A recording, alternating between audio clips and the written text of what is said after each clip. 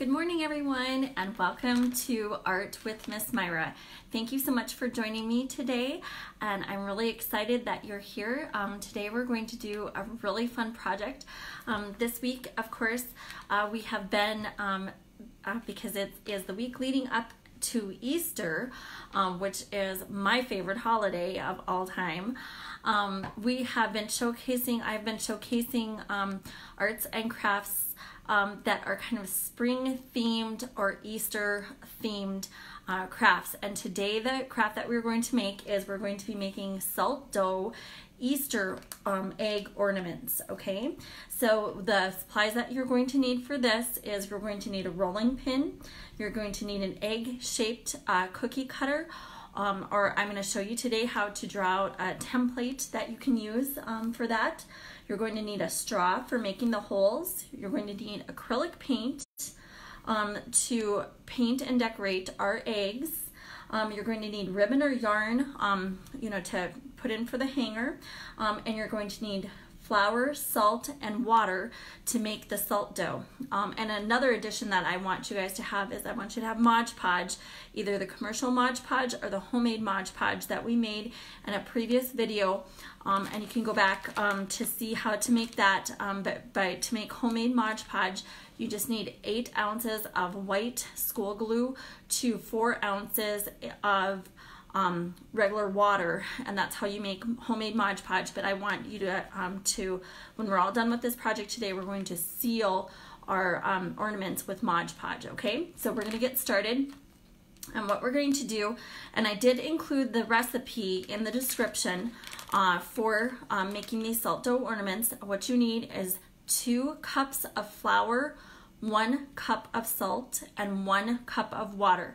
And so what I want you to do with that is I want you to mix those ingredients together and get in there and incorporate all of those ingredients, and then I want you to knead those ingredients for just a few minutes and to incorporate all those ingredients together.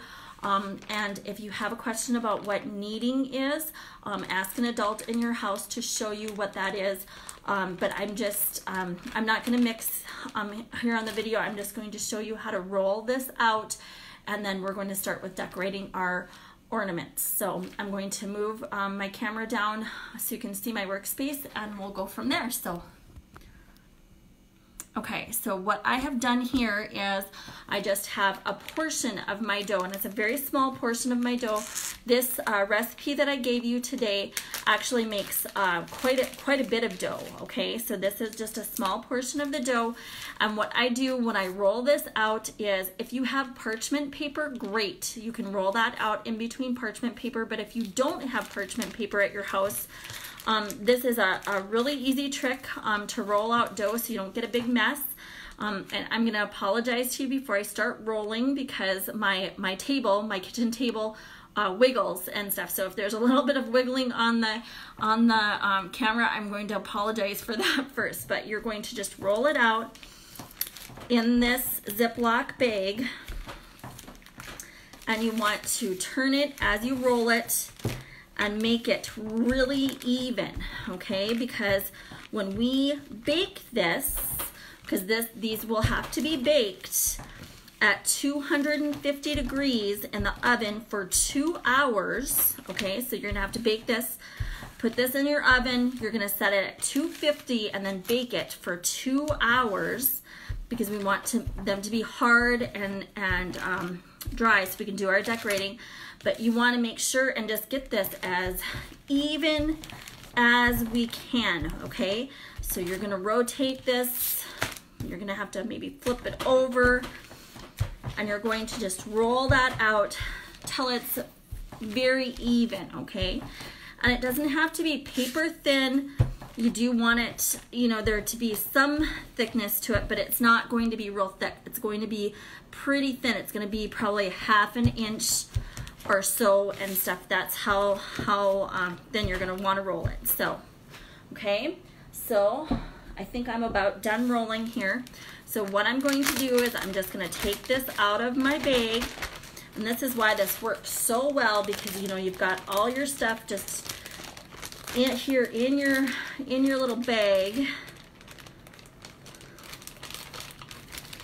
And you're just gonna take it out and then lay it flat. And then if you have a cookie cutter that is egg-shaped, great, okay? Use that. But if you don't, you can draw out a template of an egg, and you can just take any piece of paper. I use cardstock here, but you don't have to use cardstock. If you have, you know, construction paper or just white printer paper, you can use any kind of paper, but you just want the design, the shape of your egg, okay? And then I'm just going to lay that out on my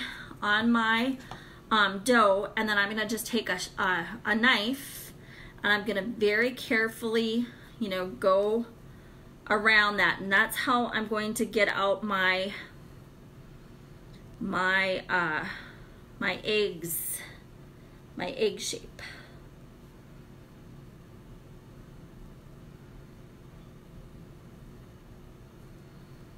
Okay, so there's one.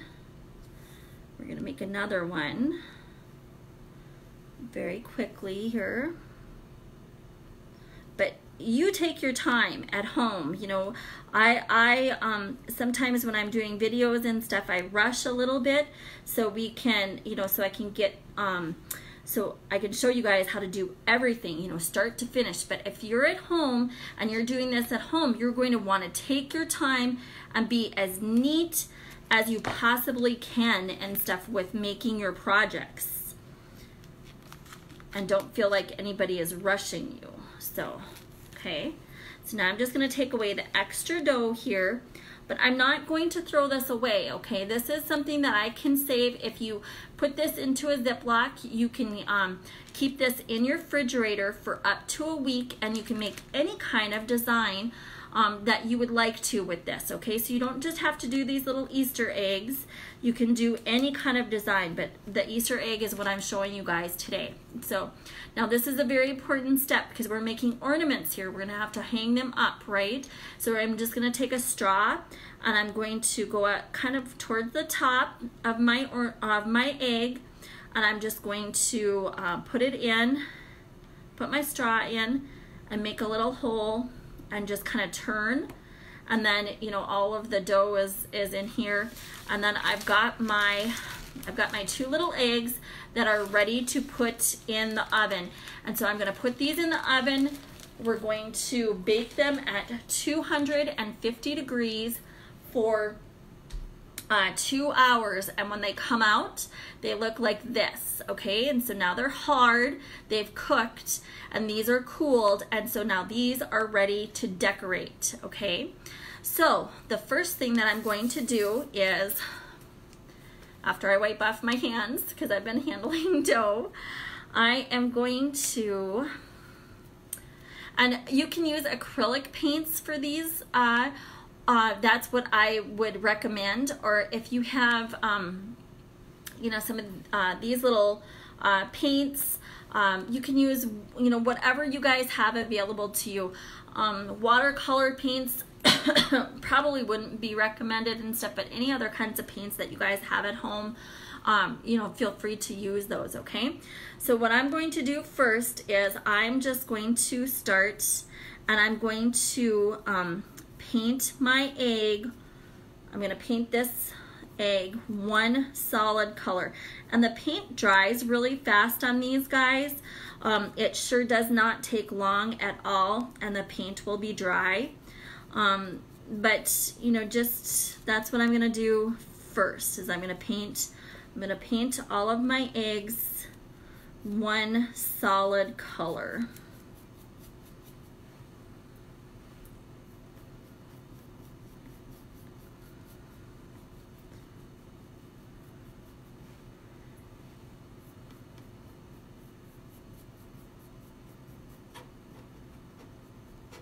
A reminder, kids and stuff, when you're painting at home, you always want to lay down some kind of covering on your table, because we don't want to, you know, make a mess on mom or grandma's table. We want to make sure and have our things neat. And so, you know, I always have a protectant covering on my work surface, and you can use you know, newspaper or another kind of you know, if you have printer paper or, you know, whatever you have available and stuff. But I would recommend that when you're doing these painting projects, go ahead, lay down something down on your table and stuff, and mom and grandma won't, you know, be upset with you then and stuff if you make a little bit of a mess. So I am painting the sides of this little egg, and I'm going to go ahead later, after the front is dry, I'm going to go ahead later and I'm going to paint the back. Okay, so I am going to do another one for you guys.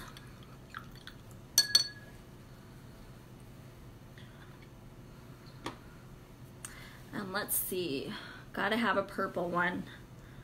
And I've got this really pretty purple glitter paint. Oh my goodness, this is gonna be beautiful.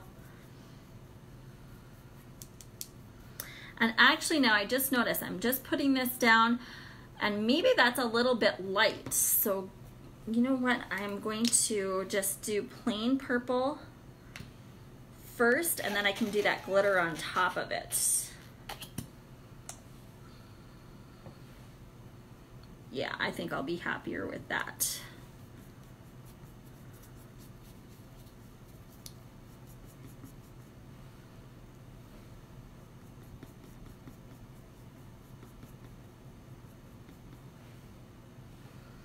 And some ideas for you guys to utilize these little ornaments is after they're sealed with Mod Podge, you can you know, hang them out on a tree outside because they're going to be water sealed. You can do that, or if you want to make a little Easter tree inside, you can go out and take a branch, a small branch, and bring that in the house, and you know, if mom has a pot with some foam or whatever and stuff, you know, you can make a little Easter tree inside for your table. But there's a lot of different little things that you can do. You can just hang these around the house and stuff, you know, hang these, you know, wherever you would like and stuff. But these are just a cute little way of having a little touch of Easter around the house. So.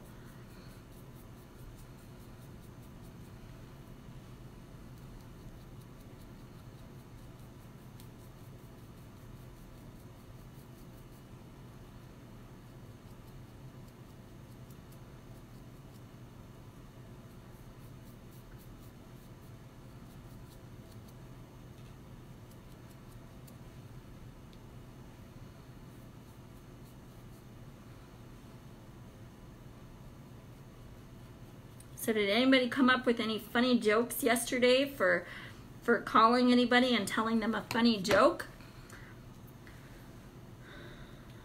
I would love to hear some funny jokes. If you have one that you can share. Yesterday was, you know, call someone and tell them your funniest joke day. Okay. So I hope you guys all did that yesterday, but that can really be any day, right? Okay, so now I've got my 2 Easter eggs that I have painted here, and I'm going to, you know, just wipe up my paint here a little bit, wipe up my area, because I got a little bit on my covering. Okay, so now comes the fun part. Now we're going to decorate, and you can, you know, just like I said, this dries really super fast and stuff. So this is actually already dry and ready to go. So the paintbrush that I'm gonna pick to do all the designs is a smaller paintbrush, but you can really use any size, whatever you guys have available to you. That's what you know, can use and stuff. So, all right. So here I'm just gonna make like a little zigzag on the bottom. And I might have to go over this twice just to make it darker. But I'm going to do a couple little zigzags on this little egg. And then I'll add some other little things in this.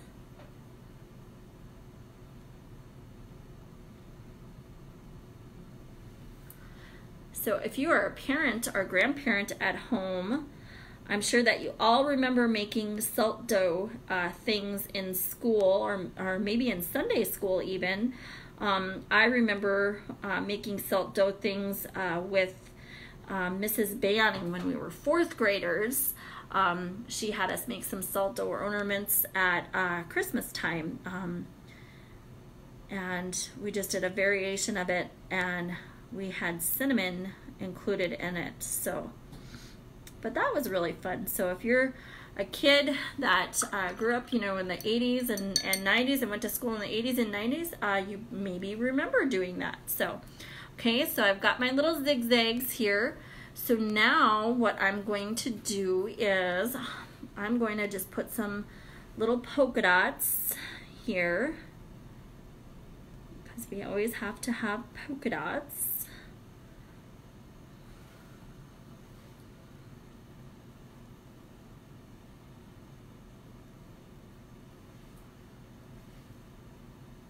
But really, guys, this is any way you want to decorate these is fine. You're personalizing this, and you're making this your own. And so it's whatever you would like to do, and whatever you think looks pretty, that's what you should do, because that's what art is all about, right? Art is about what you think is beautiful, and that's what you should do. That's the art that you should create. Okay, so there's my first little ornament, and I'm going to put that to the side, and I'm going to let that dry. And so now I'm going to start on my little purple one, and I'm actually going to just go over the top of this a little bit with this really pretty purple sparkle. It's got a little bit of glitter in it. I'm gonna go over the top with that.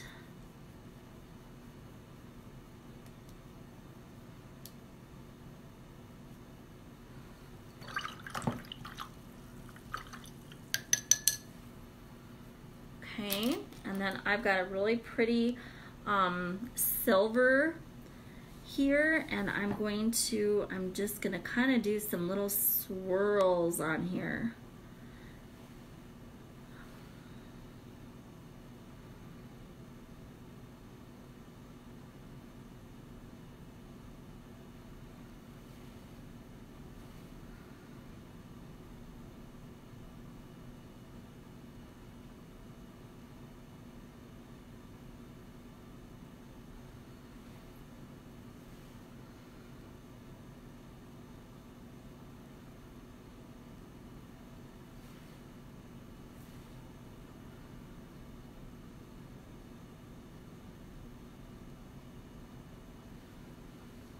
Okay,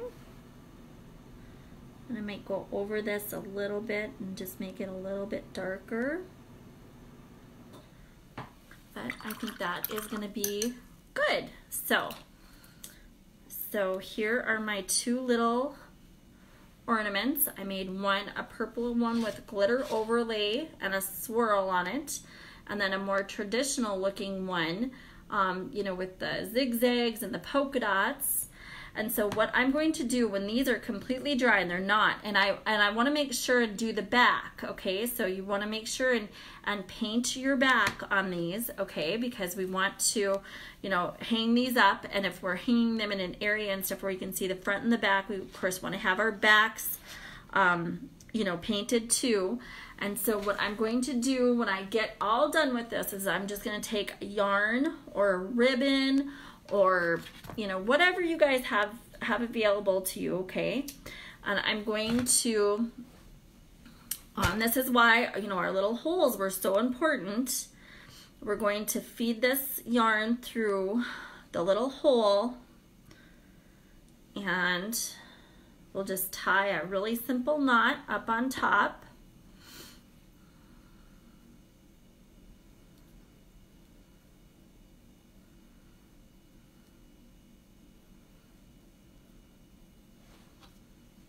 And and then you'll be able to hang that. But, you know, just a reminder, after you get all done with your painting, front and back, you're going to want to do at least 1 coat of Mod Podge. And maybe you want to do, if you're hanging it outside, maybe you want to do 2 coats of Mod Podge, okay?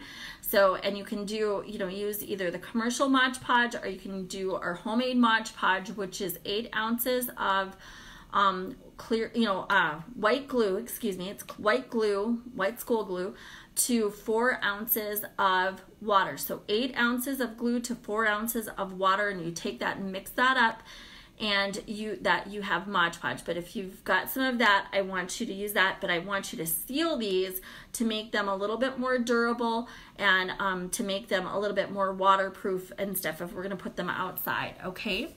So that is our project for today. I want to thank you all for joining me. And I hope that you enjoyed that simple little project, and fun little project and stuff that we can do before Easter. Just a reminder, you know, you guys can take that any leftover dough that you have, you can put that in a Ziploc and put that in the fridge, and you can keep it for up to a week, and you can make any other designs of any other ornaments that you would like to make and create, okay?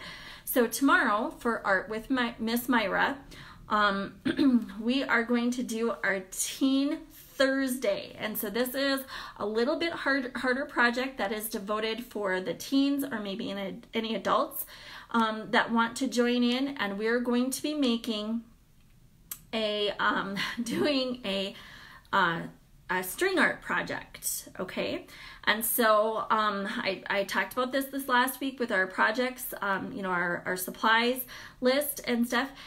If you have the availability to get a 2x12 board and have someone, you know, have either someone, if you can go out, you know, your local lumberyard can do this, or if you have a handy husband or a boyfriend or a dad, have them cut you a square out of that 2x12 board, okay? It's just a square. And then you're going to need nail with a nail that has a head on it. And you're going to need stain for your board. You're going to stain your board, okay, before we start going. And then you're going to need your pattern for your design. And we're going to either do a heart or an Easter egg. And then you're going to need yarn. And I'm going to show you how to do string art. And string art is something that is really fun to do, and it's very quick. There's a lot of steps to do this project, but it's all kind of steps in preparation for it. When we get down to the actual project and do it, you guys are going to be like, oh my gosh, that was so quick. And it was just a lot of steps to, you know, to get ready for it and stuff, but it's going to be a lot of fun to do it. So join me tomorrow for that. And like I said, this is primarily for, you know, the teen kids out there, or any adults that want to do it and stuff. But if you have a more advanced elementary school age child that would like to do it, you know, they're welcome to join too. So, but join me tomorrow at 11 a.m. Mountain Time for that. Thank you so much for joining me again, and we'll see you tomorrow for tomorrow's episode of Art with Miss Myra. And until then, have a great night. Thanks. Bye-bye.